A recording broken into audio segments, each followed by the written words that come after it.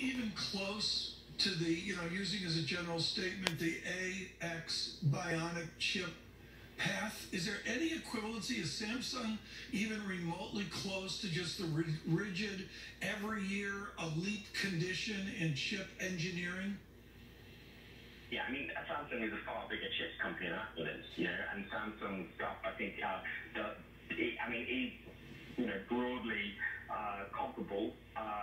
Look, each chip has its own pros and cons, right? And then Samsung, they do this at a scale which Apple doesn't quite yet. And Apple uses a lot of Samsung chips. There is in some models, there's an assertion that actually Samsung makes more money from the iPhone than it does from its own phones because it has so much silicon content in the iPhone.